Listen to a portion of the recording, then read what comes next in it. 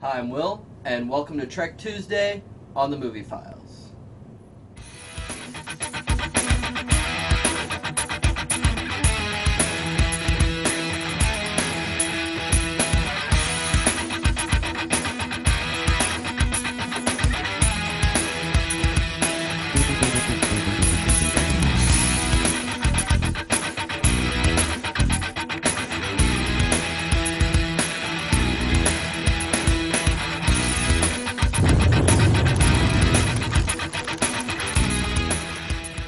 Alright, so today I'm going to review the Star Trek Deep Space Nine Season 4 season premiere, The Way of the Warrior.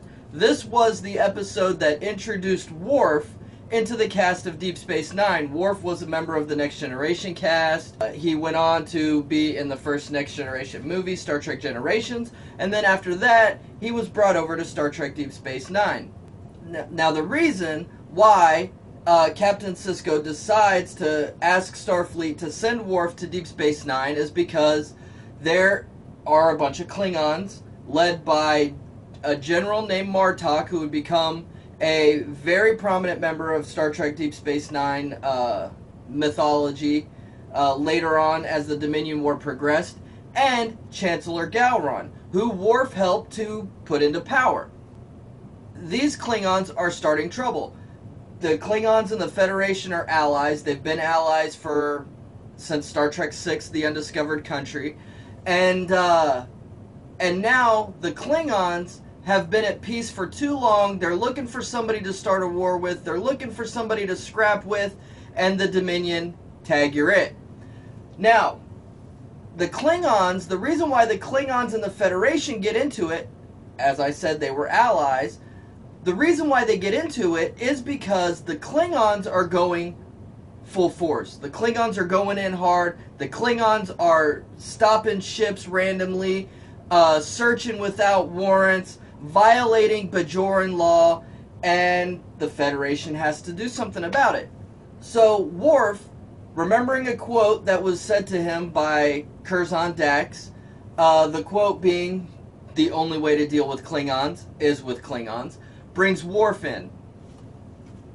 Now this is where Star Trek Deep Space Nine really started to pick up.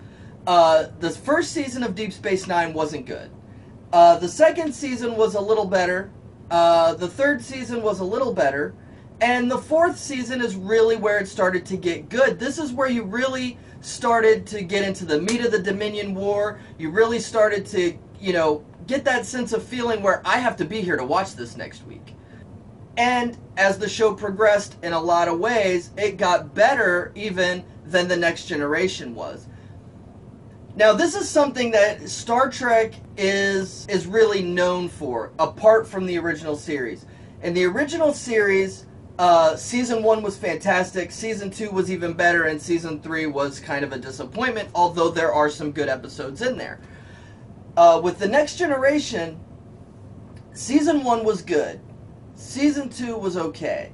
Season 3 was where that show really started to pick steam and became great.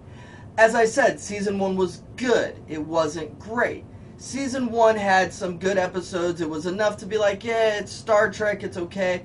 But Season 3 was when that show really started to pick up. Season 4, Season 5, it just gets better and better as it goes along. That kind of tends to be a theme in the Star Trek television series. Even Voyager, which is by far the worst of all the Star Trek shows, it even got better as it went on. It just never got great. So the beginning of Season 4, Worf gets brought in. He gets brought in to fight the Klingons, and for much of Season 4, the Federation is at war with both the Dominion and the Klingons. The Way of the Warrior is a 2-hour episode. It is like a little mini Deep Space Nine movie. It is the second of 3 double-length Deep Space Nine episodes. The first being the series premiere Emissary, and the last being the season finale, or the series finale, What You Leave Behind. Alright, so now into what is great about this episode. This is one of the best Deep Space Nine episodes there is. First of all, it's great seeing Worf interacting with another crew, a crew that's not the Next Generation, that's not his normal regular crew. And he, in a lot of ways, fits in with the Deep Space Nine cast a lot better than he did with the Next Generation. It does not take Worf long to become not a Next Generation character on the Deep Space Nine, but a Deep Space Nine character. This is actually the second character that has been brought over from the Next Generation into Deep Space Nine.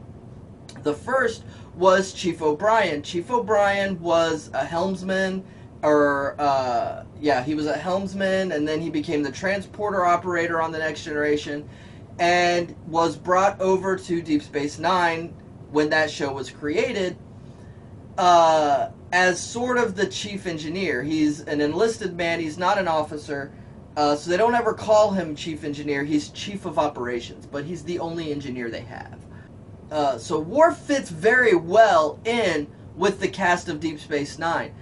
And I think Worf brings a lot of what helped to make Deep Space Nine a much better show in its 4th season going forward. This is also where we're introduced to a possible romance between Worf and Jadzia Dax. They would, of course, go on to be married. They were the power couple of Deep Space Nine, the same way that Riker and Troy were the power couple on the Next Generation, and Torres and Paris would become the power couple on Voyager. And Trip and T'Pol would be the power couple on Enterprise. So Worf, this is where we first start to see, from the moment Worf and Jadzia meet, Jadzia definitely has the hots for Worf. You definitely see that right away. She says something to him in Klingon. They never say what it is.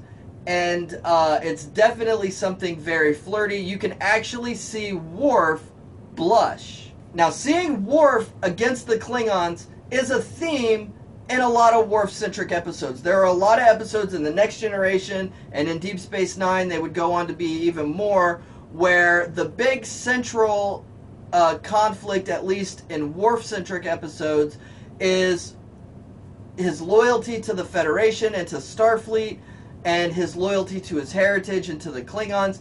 This plays up very well here. And there's not really much conflict. It's always that his loyalty to the Federation is definitely taking a front seat here.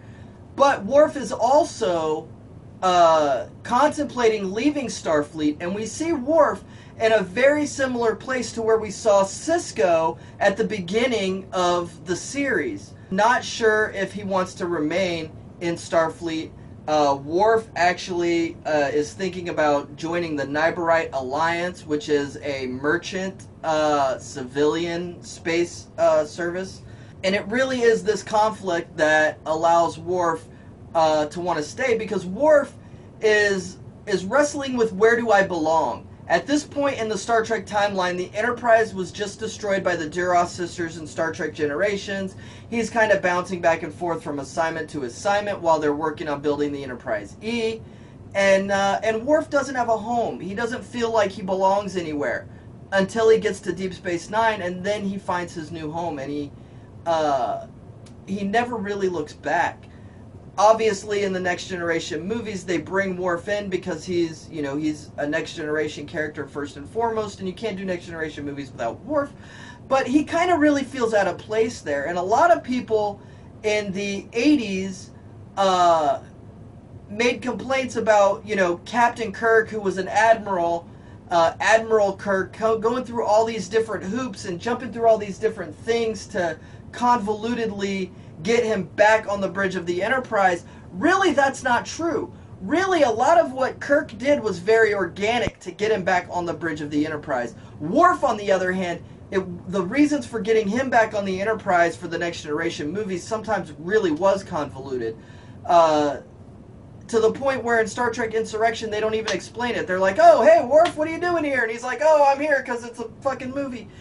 And they just go with it. And in Nemesis, they don't even explain it at all. And Nemesis, at the end of Deep Space Nine, Worf goes on to be a diplomat. He goes on to work for Chancellor Martok, who is now the head of the Klingon Empire, and he goes to be a Klingon bureaucrat. And then in Nemesis, he's just suddenly back on the Enterprise, and nobody even says anything. This is a very good episode. This is one of the best full-on Star Trek Deep Space Nine episodes. Now, there are a lot of really good episodes. There are a lot of episodes better than this one.